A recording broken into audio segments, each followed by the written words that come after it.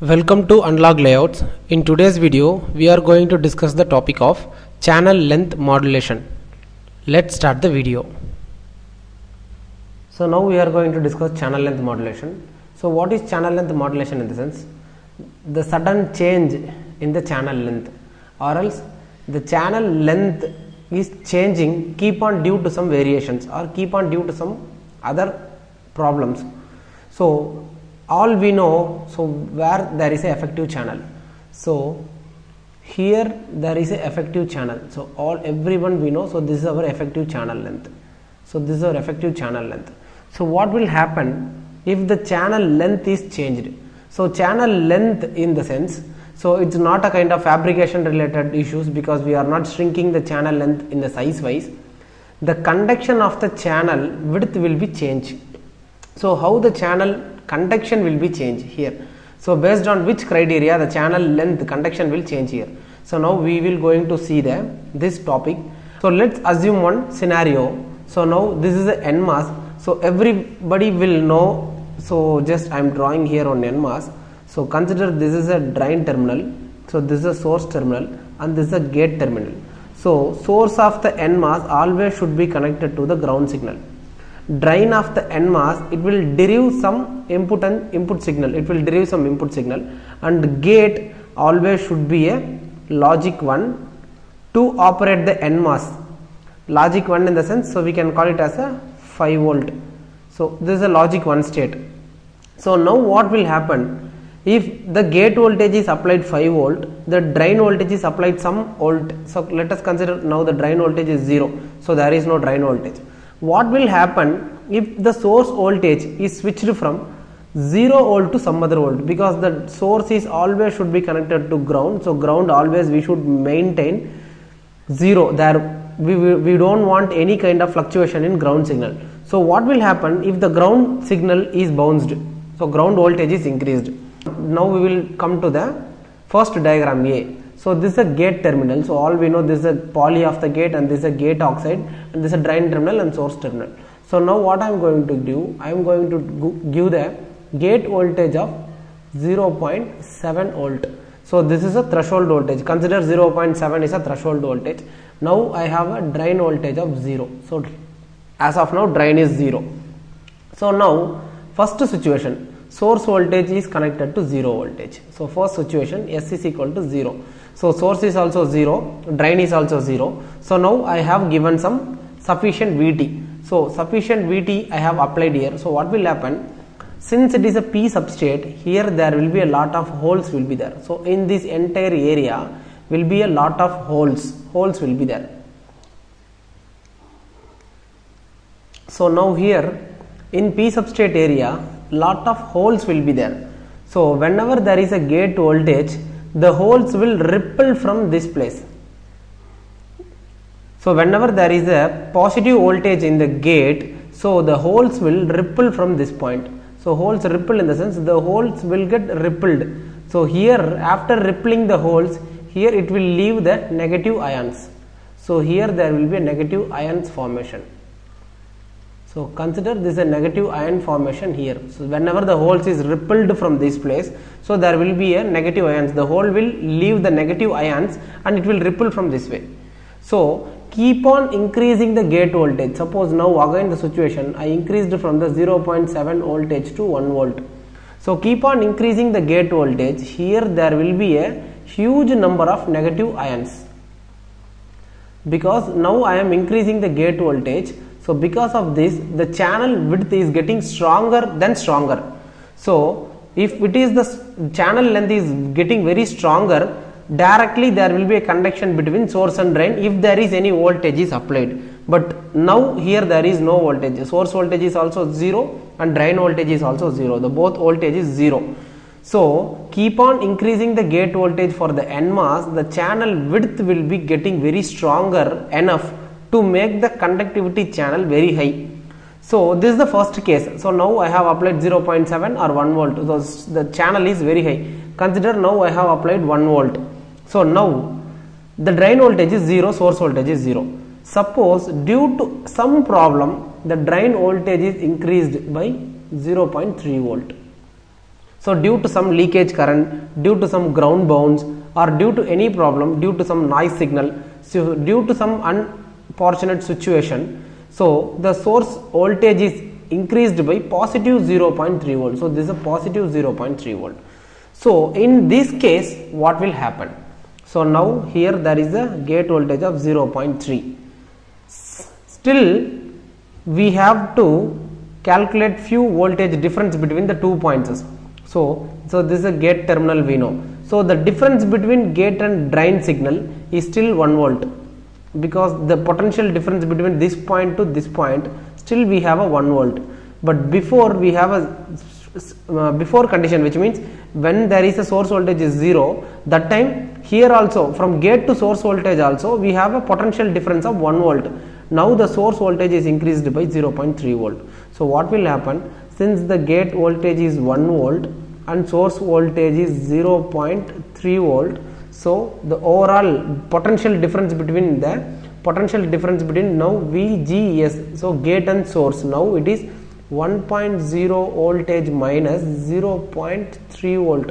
So now we have a 0.7 volt here. The potential difference between VGS is equal to 0.7. So this is the first case. Okay. So now directly to understanding, I am coming to the diagram B. So this is a diagram B. Now source voltage is 0.3 volt, gate voltage is 1.0 volt, since the drain voltage is 0. So what will happen, just I will divide the channel by 2.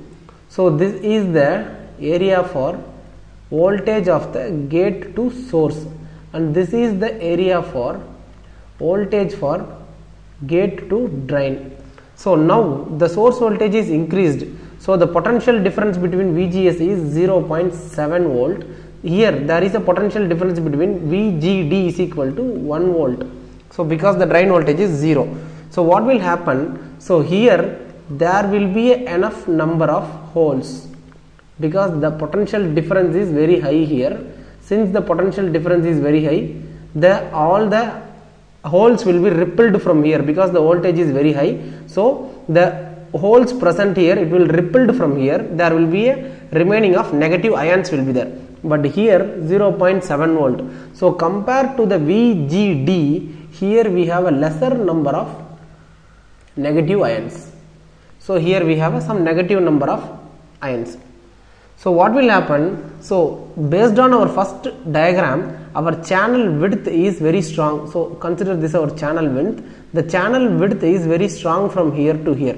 But now the channel width is reduced. See, the channel length is reduced.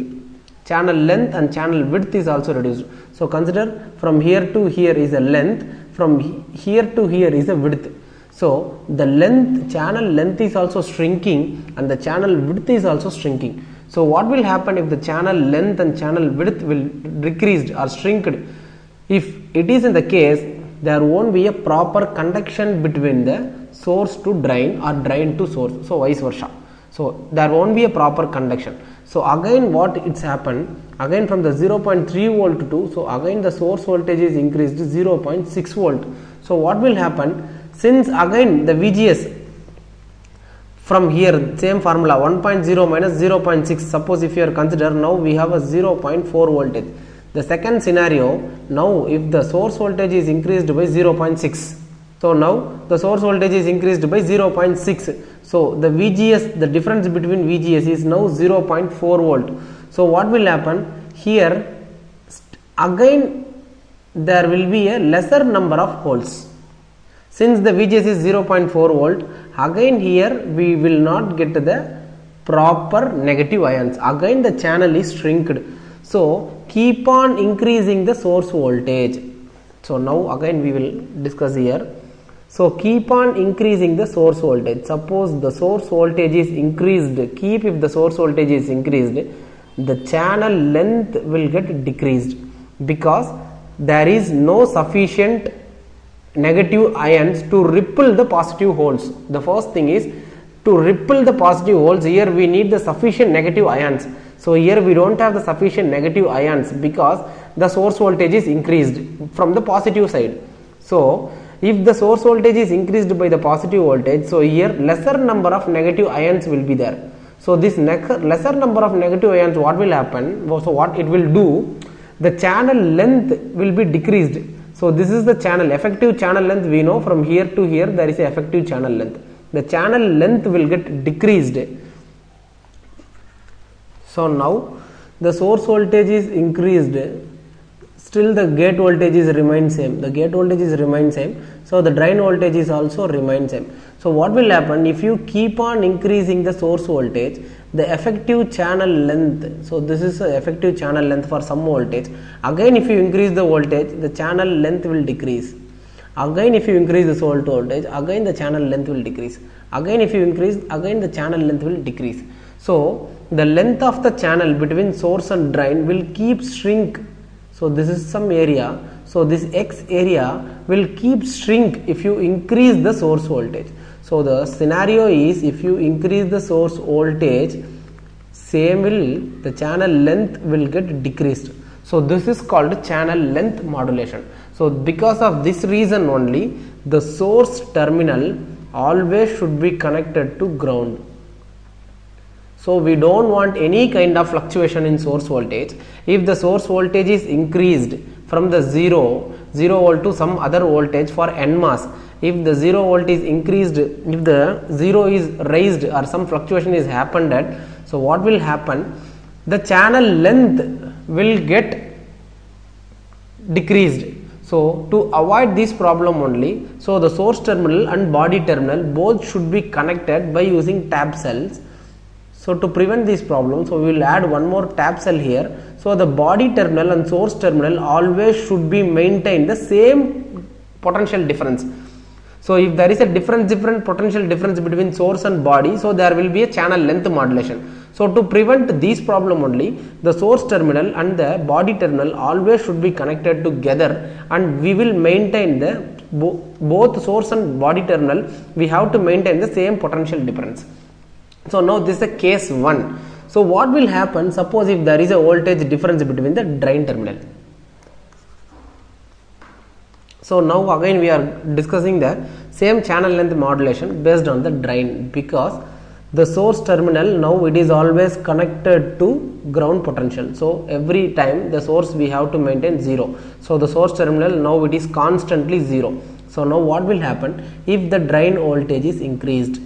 Same thing will happen here also. So we can take it as a, this is a VGD and this is a VGS. So now the drain voltage to gate voltage is increased. So what will happen? So this side, so we will get the channel length modulation, because here there is a sufficient negative ions.